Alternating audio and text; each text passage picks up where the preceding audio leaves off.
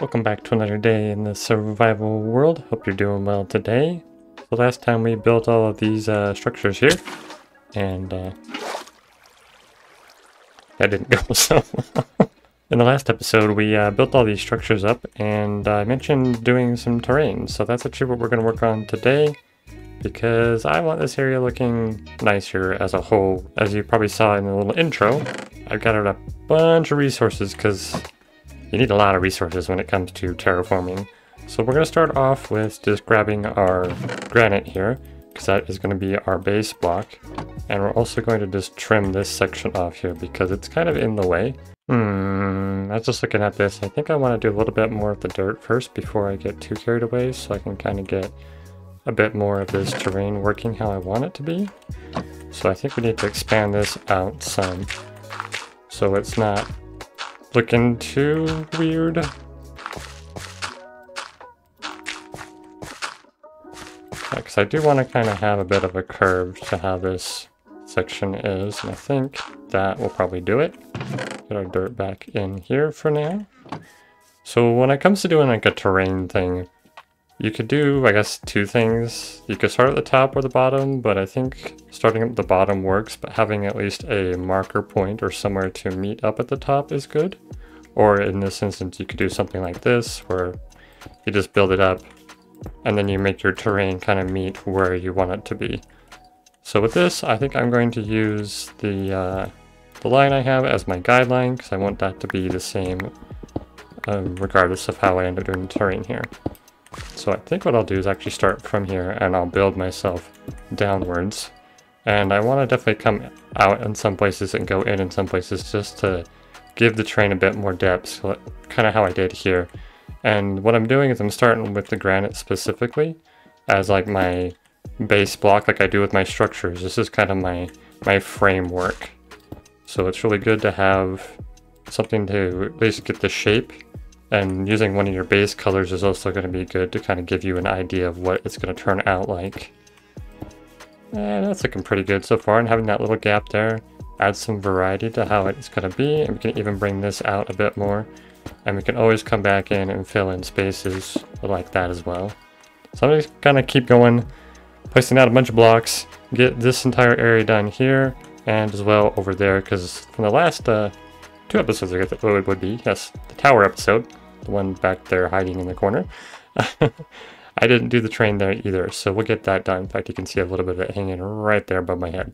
So we'll get all the way around the edge of the current base so that we have kind of our first platform.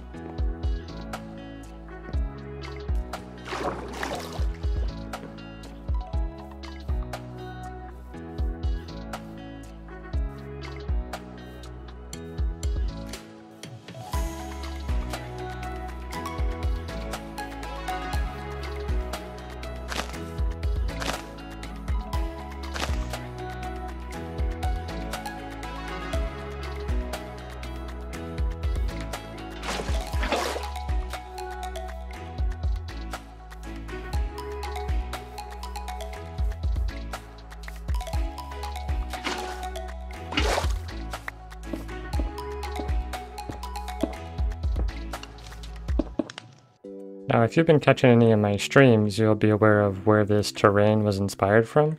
I did mention it before in a previous video, but I'm recreating the game called Secret of Mana, and the cliffside is somewhat of this kind of texture, but more of the iron. And something I did in there is I made kind of bits of the terrain stick out a bit. So that's what I was thinking about doing here. So for example, if I were to take this bits of moss off here, and then I can kind of make a bit of a rock that kind of comes up and sticks out a bit. Maybe something like this. So that adds something a little more to it. This is not quite probably what I want.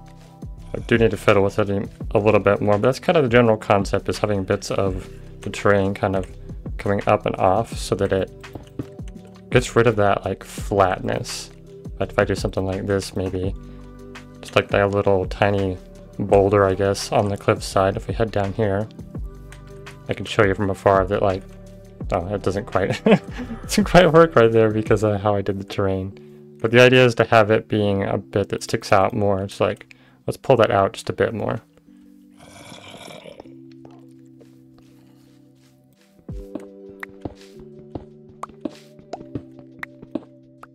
So we'll go like this, and maybe even something like that. That way we get more of a hang off kind of rock fill, and we can bring our moss just a little bit further up. Let me get back. And we have this rock that kind of just comes up. In fact, maybe we even want to do a bit more of a point to the rock so that's stands out a bit more. Yeah, something to that effect, and we can kind of round it too. Maybe put a couple blocks there. I think this side is looking okay. Yeah, maybe we can drop this bit off or something and add moss into it.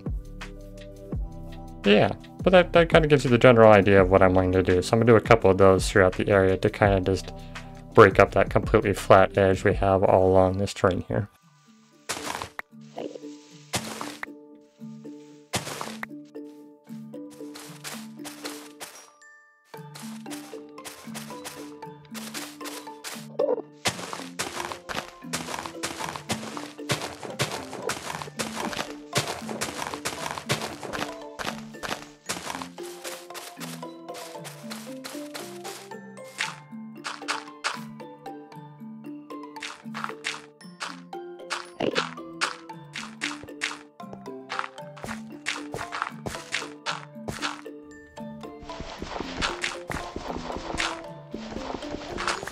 So I went ahead and just kind of got this area done here because I wanted it to look more complete.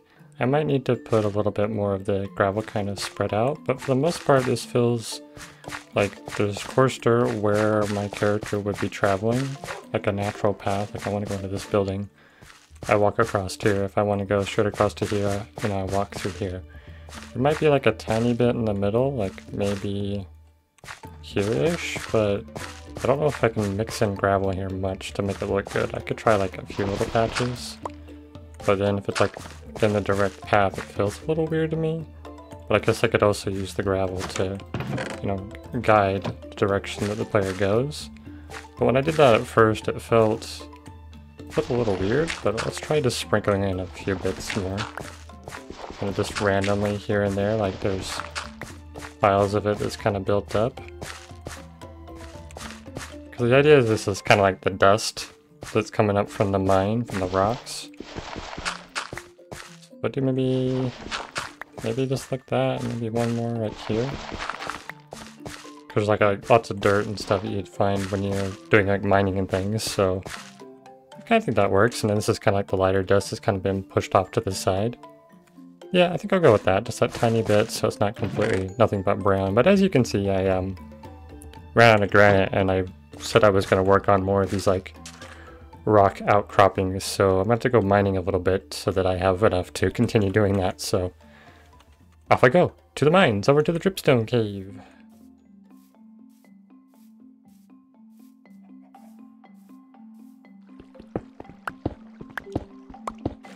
Doing some fishing, huh?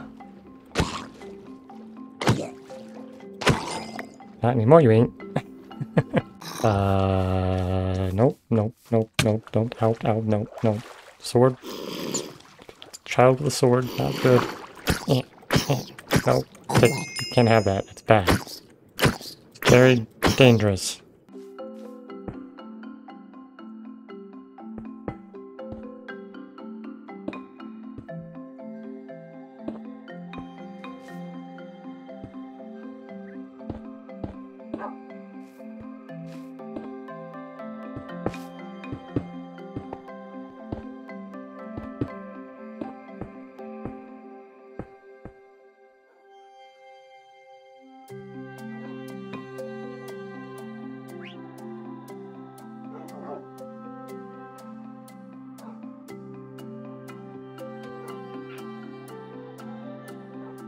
All the granite is now in, and we got these extra little parts that stick up that really help break up that flat line. And now it's time to just add in a bit more texture so that it looks more like this, which is much more like blended and looks kind of like realistic, I guess, in a sense. Seems to be the word I like to go back to. Realistic. If it feels good in my brain, it's realistic. Sure, we'll go with that.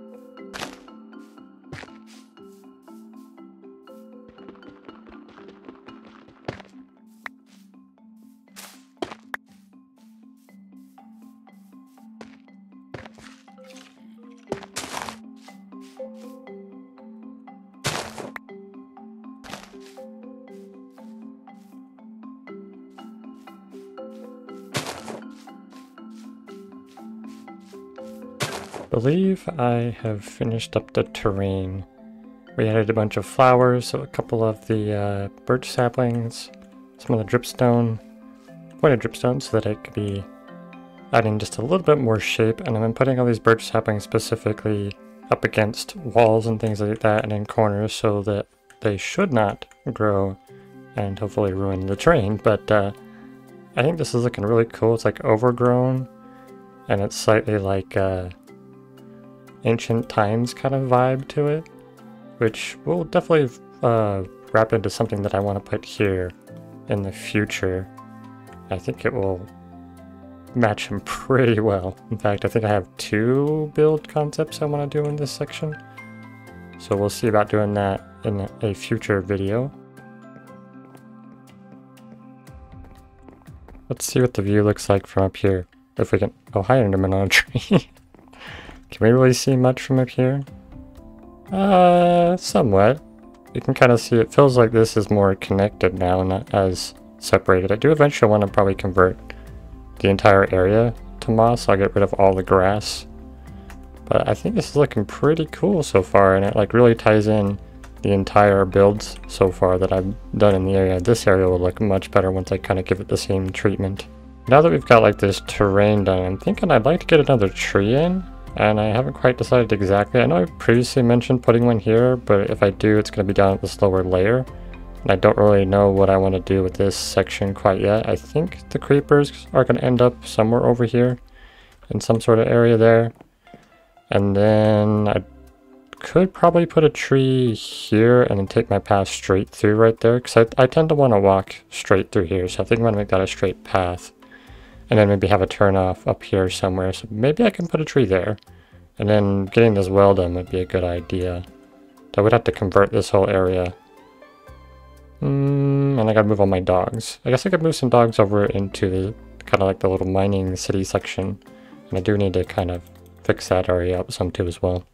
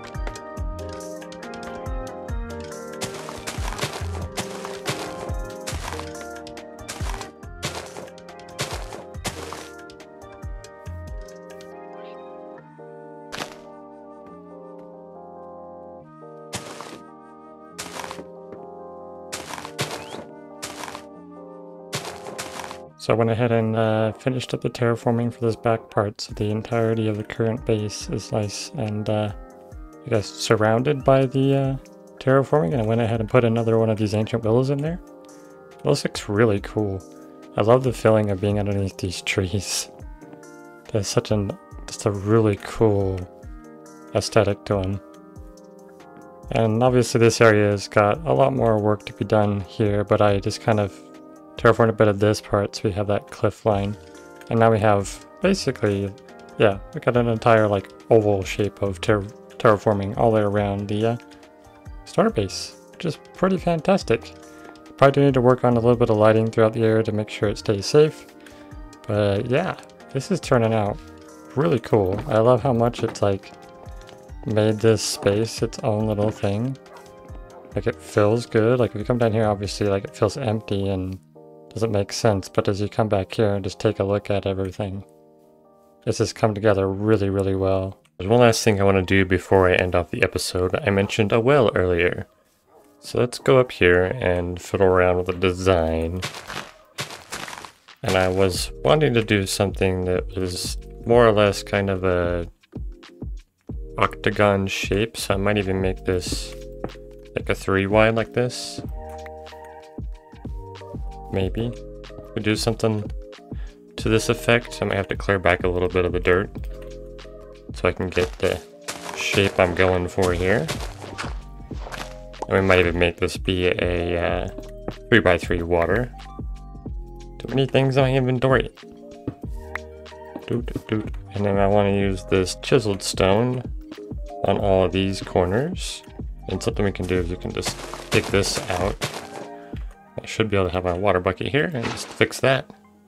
And we can dig that down where we need it. I think I'll just kind of leave that how it is, and I've kind of trapped myself. Eee, let me out. There we go. Alright, I'm totally winging this. I have no idea how I actually want this to turn out, so we're just experimenting here. I need more fences. It feels like a decent height, and I think I'm actually going to pull my water up a whole other layer. So that should be easy to access. I can just walk up here and grab my water when I need it. Sweet, okay. And now we're going to start doing stuff with the stairs here. And the idea is to kind of slope it up a little at a time. Though I might end up doing more like a dome kind of shape. So I could do something like this. And then here, I think. Come on. So it's gonna have an interesting rounded shape. And there. Yeah. Okay. I think I'm figuring it out here. And then we do that one, and then we do this one, and then we do that one, and then doop and doop. Okay. That gives us our first like layer. It's kind of cool. And I wanted to try implementing some hanging signs in here as well. Could try something like this maybe. Where's my axe? Give me my axe. Don't type things. Something like that. It's kind of cool. Excuse me. I don't want... I found dirt. Need to get rid of that dirt. But I think I can just do this with the hanging signs to add a kind of a cool little whatever this thing is. But it looks cool. I like it. Again. Then up here at the top, I'm just going to drop in these mosaic slabs that I had. And then, sure, full block. Like that. And we can go inside and chop that out. Ta-da! Quite a simple well. Just need to put in... Oh yeah, I could put a lantern there, and then I put in the last few hanging signs. Oh, look at that! I was just making my way up here, and I saw that, and I actually really like that. It looks cool. Okay, I'm gonna do the last finishing touches. Now something I'm doing here is I'm actually holding shift to get the chains to match up in the same spot on these. If you just place it normally, it does the 2 chains. So I put the lantern in while I'm there. Oop, perfect, super bright. And we'll put these here to complete the dome. Ta-da! There's a little well. I love it. With the well complete, that's going to be it for this episode. I hope you enjoyed watching how I go about building terrain and my thought process behind it. In the next episode, what I'd like to do is head down into the mines and start actually digging it out some more, so we actually have access to the diamonds and such. And maybe if we get to it, we can come back here and work on some of the interiors for here. Get our smelter moved, get our, you know, our furnace set up, not our furnace, smelter thingy. What is this word I'm looking for? Smithing area, yes, because I want to put like my smithing table in there and for like armor decoration and whatnot. That's where all our trims will be stored. And then in here we can get our enchantment table and possibly something else down below. You'll have to wait until the next episode.